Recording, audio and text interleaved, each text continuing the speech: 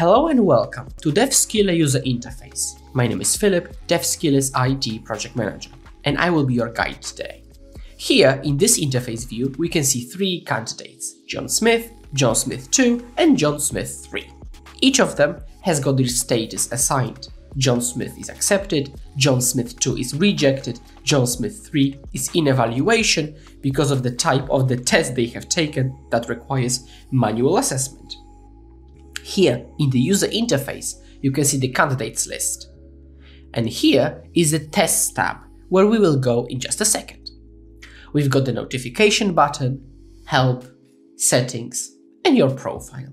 If you want to contact DevSkiller support, you can either click help or the chat button in the bottom right corner. Now, when you look at a given candidate, not only can you see the name, like here John Smith, but also their email, status, all the tests they have taken, and the overall score. Now, when we think about all the candidates, you can see the candidate funnel here at the very top. You can also filter your candidates by status, assigned to, invited by, the score range, the tags, the test they have taken, the date, invitation range, and simply by name or their email.